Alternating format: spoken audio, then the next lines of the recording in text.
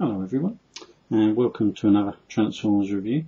Now, as with the stepper review, I thought I would do another of my reissue G1 Transformers. Now, this one isn't absolutely in fantastic condition. I did get it dirt cheap some time ago now.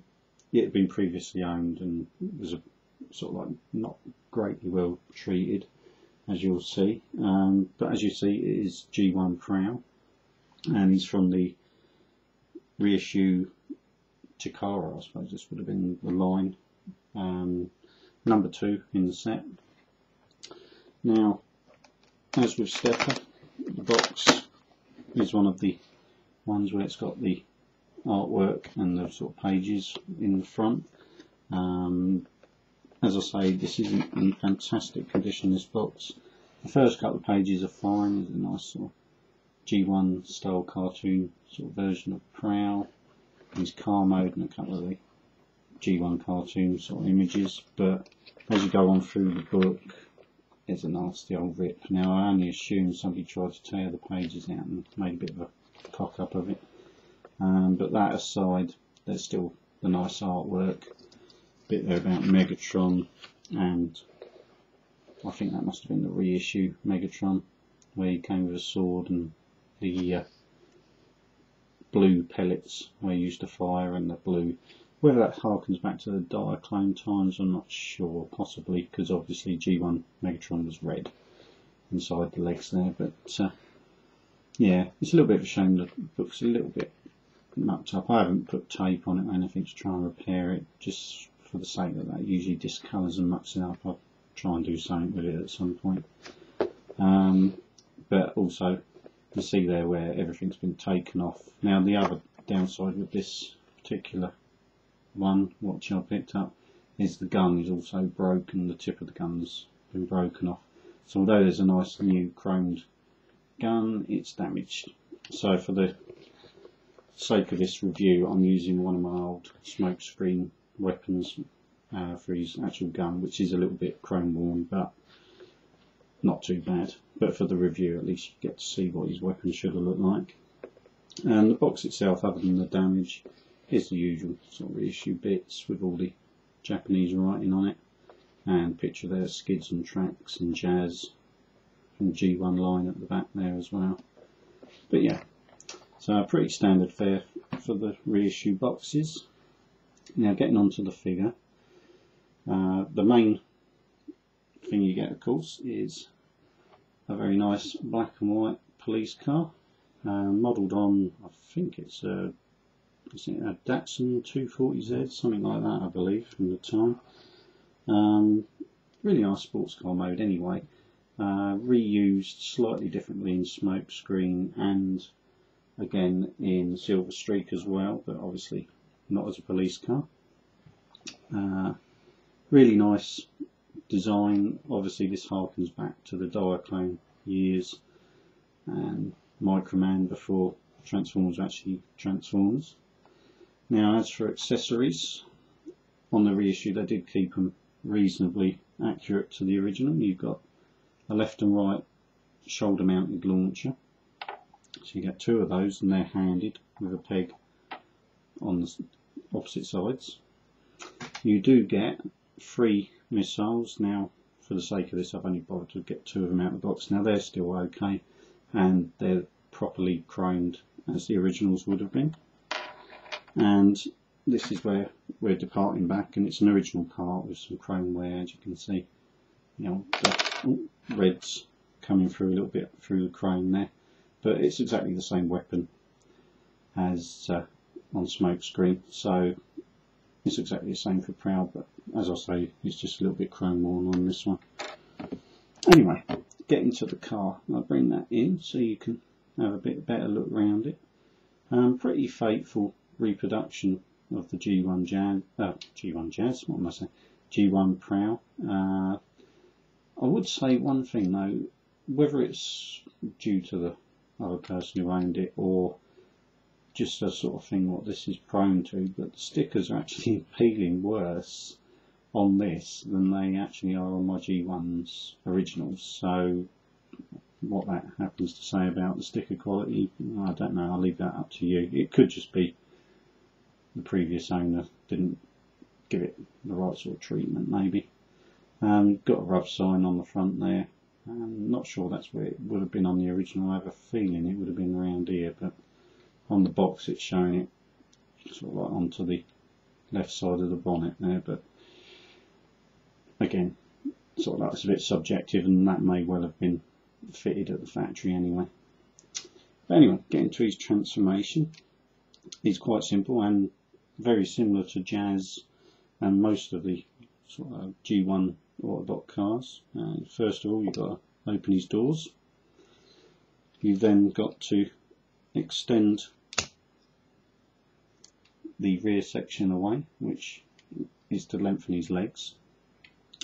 You then lift the back end of the car around, and this then gives you the chance. You've got to flip up his sort of groin part, and again we'll leave that alone for some Mickey taking. Spin the whole bottom section round and close it back down to lock it in place. And as with all the G1 cars, you've got to separate the bottom parts to form the separate sort of legs to give it a bit of a gap in between. And that, unfortunately, is his legs done. Now it's a little bit of a shame. I actually prefer the way Jazz's legs work, where he's got the fold up sort of shin guard bits, and they really could have just kept his legs that way round rather than revolving the bottom part. But you know, it's a nearly, well, what we're getting on to now, over 20 years of design. Things have updated a little bit and they go a bit more complicated now. As with the arms at the front, exactly the same as G1 Jazz, smokescreen and silver streak. You just pop the fists off the little posts on the arms and then just sort of straighten them out a little bit for clearance, and then just fold them around like so. And then you need to revolve the whole front section of the car down like that, and then just sort out the arms a little bit. And as you can see, you've got a sticker on the shoulder which denotes the front of the arm, like so. And then obviously we'll do the head reveal as the last bit.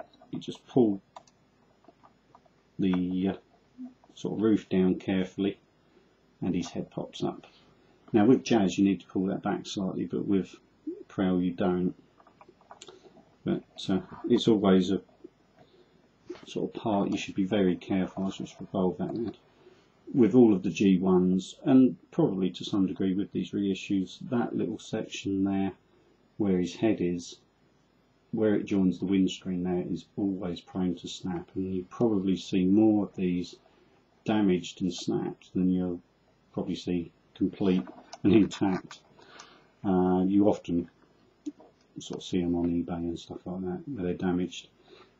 For the actual transformation, if you're going to have it in robot mode, it actually doesn't really affect it because it's only a little bit of kibble in robot mode. So if you weren't too worried and you only wanted to display him as a robot, you could probably get away with it. But you know, I got this simply for the fact that to find a G1 Prowl in good condition, to be honest, is, well, let's put it this way, it's extremely difficult, and you have to pay an extremely large amount of money to get a really good one, unless you're dead lucky.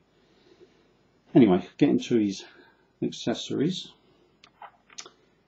these little posts what are on the side just peg in to effectively his ears. There's two holes, one either side of his head, and you peg the launcher, I'll line that up correctly, straight into the side of his head. Now it might have been better if they'd have maybe made a port onto the bonnet, but the bonnet on the car and the rear section down here, the rear wings, are still die-cast metal even on the reproductions and reissues such as this.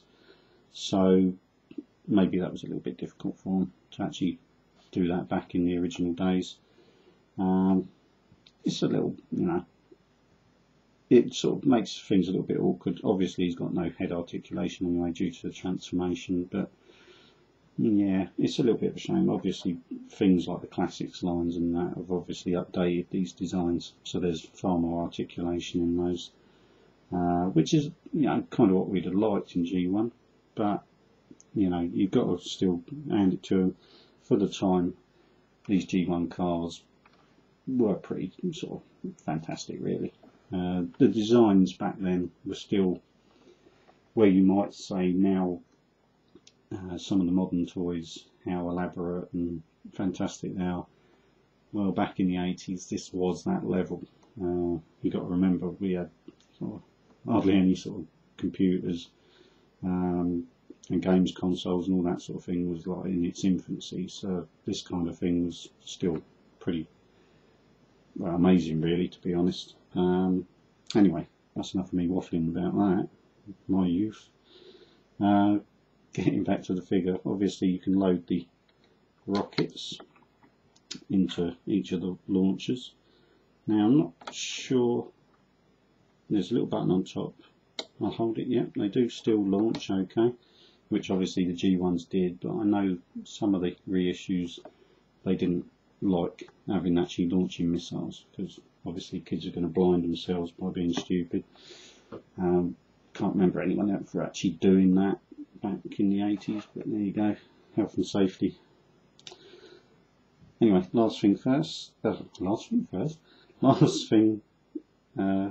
to do is, of course, fit his gun in his hand, and that is G1 Prowl. Now, he's a pretty iconic figure anyway. I think, to be honest, if you're a fan of Transformers, you probably know enough about Prowl that I don't really need to go into his life story in any of the sort of genres.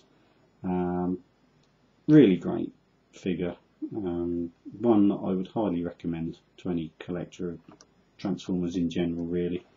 As a classic G1 figure, you know, other than sort of Prime and Megatron, you know, Prowl is pretty much on the next run from those guys. And yeah, when you get all the Autobot cars lined up, they look fantastic together. So it is pretty much a must-have for any Transformer collector, I think, and exactly the reason why I plumped for getting this guy. But other than these sort of like issues with the box and his gun, I'll probably pick up another gun at some point for him, and then of course he can be more complete and he'll fit much better into the Transformer display that I hope to have one day. Anyway, I've waffled on a little bit too much there, but I'll just finish off by saying thanks for watching. I hope you've enjoyed this look at one of the most classic of the G1 Autobot cars, and say thank you for watching and see you again.